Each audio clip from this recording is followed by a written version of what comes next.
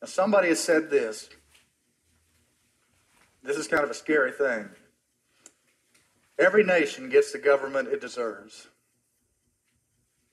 Every nation gets the government it deserves. That our government, if we got honest, is a reflection of who we are.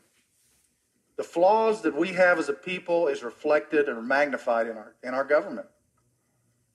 When we don't like what we see there, it's often because of what we really would see in the mirror if we looked hard enough. Back in the 1700s, this is a quote from the 1700s, the late 1700s. Somebody said this about democracy. They said a democracy can only exist until the voters discover that they can vote themselves largesse from the public treasury. That word largesse is a word for money or gifts from the public treasury. From that moment on, the majority always votes for the candidates promising the most benefits from the public treasury, with the result that a democracy always collapses. The average age of the world's greatest civilizations has been 200 years. They're saying the point of the decline is when people figure out that they can, by majority rule, vote themselves largesse or gifts or money from that government if they just get in the majority as a democracy. The late 1800s, a guy named Benjamin Disraeli said this 100 years later. He said, "Great nations rise and fall. The people go from bondage to spiritual truth, to great courage, from courage to liberty, from liberty to abundance, from abundance to selfishness, from selfishness to complacency, from complacency to apathy, from apathy to dependence, and from dependence back again to bondage." As you look at that, you wonder, where are we? Where are we on that?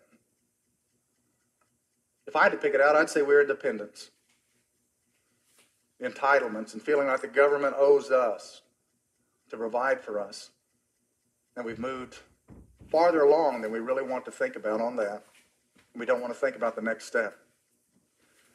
You know, during Paul's day in this Roman government, part of what they did, and part of what, if you visit Rome, you'll see the Colosseum, and they would fill the Colosseum with 50,000 people. And part of what they would do there is they would have Christians whose lives were taken by wild animals or they were murdered there for sport. But you know, at the same time that was going on in the Colosseum, that underneath the streets of Rome were places called catacombs. These tombs where people were buried, where Christians would meet in secrecy and pray for things to change. You know, that's where it's all going to start. When the government is a reflection of us as a prayerful people. When the government is a reflection of us as a people committed to God at whatever cost. You know, the Bible says that in 2 Chronicles 7:14, when my people who are called by my name humble themselves and pray, turn from their wicked ways, then I will hear from heaven, will heal their land. The first step is recognizing where we are. The second step is using our freedom that we do have and using it properly.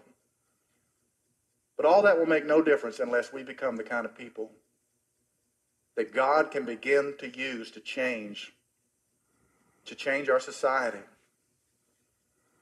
to change hearts, to get truth out there. And then our government will begin to reflect a people whose heart is toward God. I don't know what God has in store for America in the next decades, but I pray that he will do whatever he needs to do to get us back to being this kind of people. And we may not like what he has to do, but it will be best for us if he does it. It'll be best for our kids. It'll be best for our grandchildren. If God does whatever he does to break the cycle we looked at and to get us back to the point of being the spiritual people who started this country, who had a heart for him, and get us back to being that kind of people so we can start again another 200 years but start to be the people that can change this world and change people all around us for the cause of Christ. Would you